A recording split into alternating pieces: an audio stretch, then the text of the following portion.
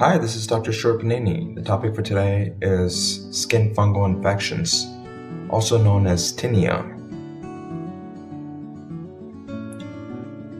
Fungus can be thought of as yeast or mold. Yeast is just a single cellular organism that reproduces by budding, and mold is usually multicellular in morphology and usually found in the shape of a hyphae. Hyphae are just these long filament structures. Fungi can also appear as a combination of both yeast and mold. What you're looking at is a ringworm lesion on the skin, which is a common presentation of tinea infection on the skin, like the body, which is commonly referred to as Tinea Corporis, referring to the body. These tinea lesions are commonly associated with fungus like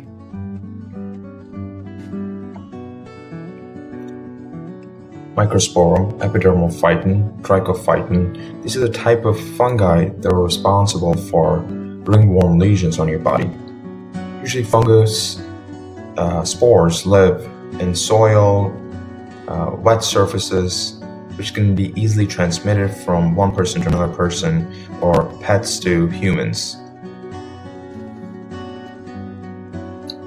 Patients often experience intense itching, redness, the circular ringworm-like lesions, maybe even associated with hair loss, especially if it's on the scalp, and can be contagious, but only localized to the top surface of the skin.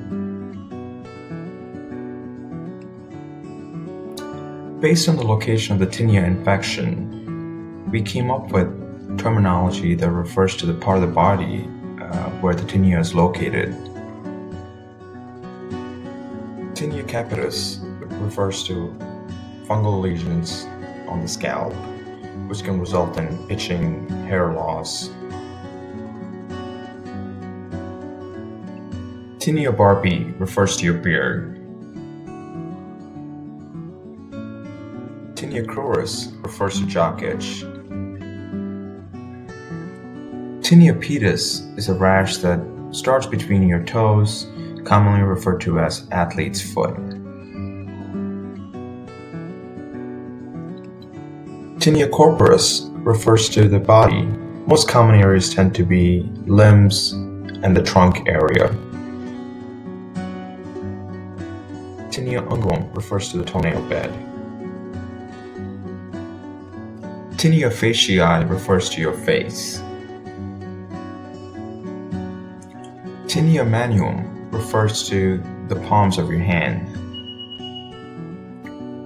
What you're looking at is called Tinea Versicolor. The name is reflective of the presentation of the fungal infection. Usually it shows up as patches, spots of different colors like white, brown, pink, red. These lesions are due to a fungus called Malassezia farfar. Versicolor is more common in patients who live in humid conditions. Think Florida. Sun exposure, humidity has been shown to cause overgrowth of this fungus. The fungus actually lives on your body and can coexist without causing a havoc unless the weather conditions change, which results in overgrowth of this fungus, resulting in versicolor infection. Tinea nigra is usually due to a subspecies of yeast called Hortea vernecii, which causes black or brown patches of the soles of your feet.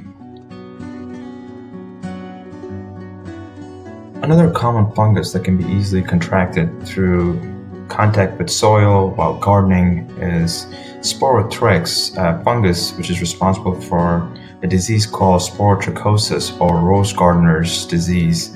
Essentially, this is prevalent in the environment, especially in the soil, can be on hay, rose bushes,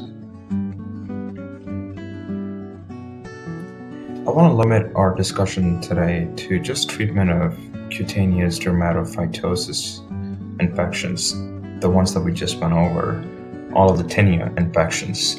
When you hear the term dermatophyte, you're referring to infections related to the fungus that can cause tinea infections.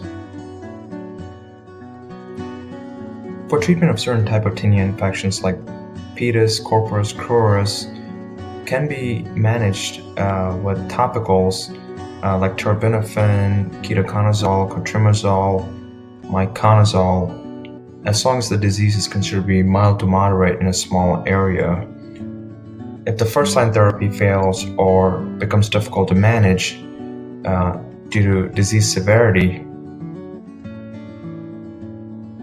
then oral therapy with either terbinafine, itraconazole, griseofulvin become useful treatment options. Now, there are type of tinea infections like Tinea Capitis and Unguium do not respond to topical therapy and will require oral therapy. Just remember, it's easier to catch fungal spores if you're in contact with soil, damp surfaces like a dirty pool, shower floors, gyms, or in contact with the pet that's been playing outdoors. You're at risk for catching tinea cutaneous infections.